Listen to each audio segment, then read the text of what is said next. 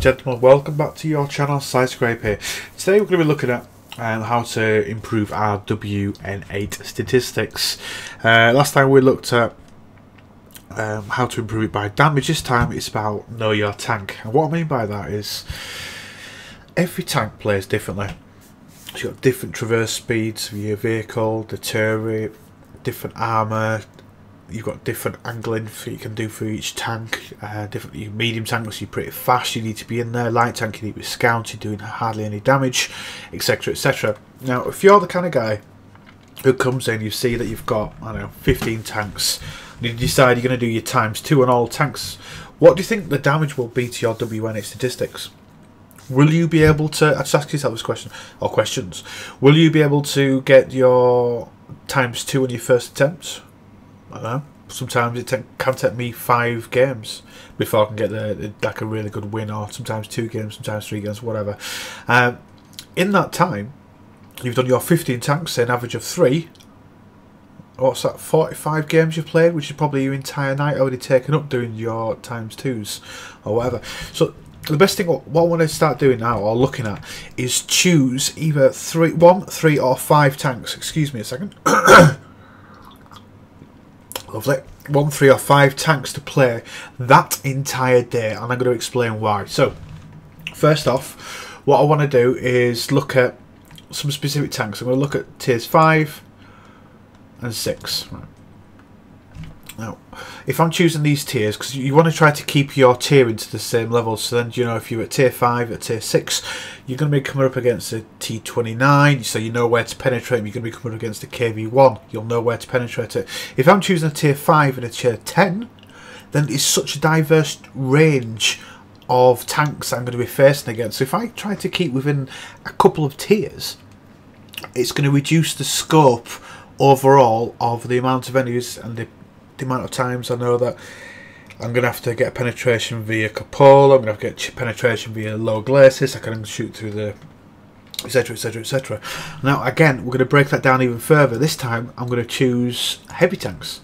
I'm not going to choose a medium tank because that's a completely different playstyle to heavy tanks, so I'm going to try to keep it in one group or one style. Okay, so then I've got all these tanks here that I can play, and I'm going to just try to choose 5 of these tanks only. If I choose a light tank, a medium tank and a heavy tank at tier 3, tier 7 and tier 10, the range is just too diverse. I'm not going to be able to play it properly. We're going to look at some other things as well to know about your armour and how to angle it better. There's also like your shell travel time. If I'm taking out the KV2 for example, it's got 152mm gun and it's high explosive, so the shell has a long time to travel before it can hit the target, while the KV1, it's got a nice little gun and it can hit the target pretty fast. So we're going to take out the KV1. Now other tanks are quite similar to the KV1. There's nothing on that. No modules. Let's look for something within modules. T1 heavy. I guess it's got any crew for these vehicles. Well, not a kick in the butt. No, no, no, can't do that one. Can't do that one. Right then, so right, I'm going to have to just change this up slightly.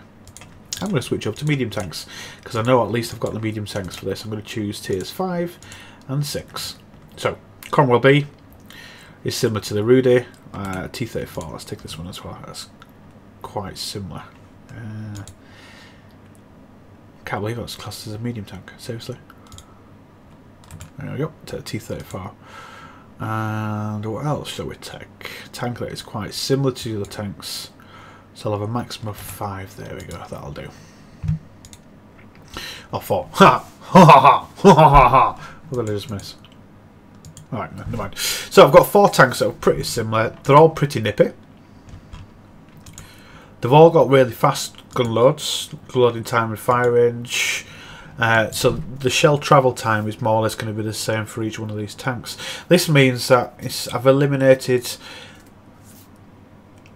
me going out in random tanks at all times. With just 4 tanks, I'm able to control my gameplay and my game style for this entire day. Now, you might be saying, well, that doesn't work for me. Well, just consider this. Like I said before, if you're doing your ×2 multiple tanks, you're going to end up with frustration of where you can't get the game first time or get the win the first time. So, you know, you're looking at, I don't know, I want to get to my favourite tank, I want to play the Rudy, but I've got to do these 7 tanks beforehand. Now, I've only got 4 tanks, I'm going to play them, and I'm going to know each one. So let's look at some of the information. Right, so, I'm just going to go to the tank compare, just for a couple of reasons. First off, I want to find out what my shell travel speed is. So you can see that they're quite similar. Gosh, I've got what tanks here, which now? So I've got the Cromwell, the Rudy, and the T-34. So the Cromwell fires at 785, Rudy's 950, and T-34. So they've got quite similar reload times, even though there's one's a tier 5 and the other's a tier 6. The average damage 2,676 average damage, or damage a minute, against 1,800 against 1210. The reloads are quite similar. The accuracy is quite similar, and the aim time is quite similar. Same with the depression on the guns. Yeah, give or take a little bit. That means that if I take out one tank and I get killed and I go to the next tank, but with the tanks both being similar, I can play them in exactly the same play style, because the armour really, or generally, isn't that much difference when you're in a medium tank at these tiers. They don't really have any armour. If I was taking out, say, the KV1, and let me just think what else can I take out. Take out the USA light tanks, say the T-37. There's a massive diverse change here, so you can see from there where's the shell travel times. Apologies about this. 785, 850, 975, quite similar. Damage range, but the play styles are going to have to be different. So 15 rounds a minute, 15 rounds, 18 rounds. But you know that a light tank, you're going to have to be scouting. Heavy tank, you're going to have to be brawling, and a medium tank, you're going to be trying to flanking. So that's like the play style. So you got to think about it. You've got the heavy tank, which is the normal infantry troops, the light tank, which is the cavalry, and then you've got these guys here in the medium tanks, which is, I don't know, what would you look at the medium tanks as? Some sort of fast moving mechanised unit tries to get around them. Anyway, I hope that makes sense. Let's look at a quick game. Alright guys, then just to finish off, we're going to keep this video pretty short and sweet really. There's no point in expanding on it. I'm going to try to do the series, so we may get some 5-minute, 6-minute, 3-minute videos going, and so maybe some tips and tricks.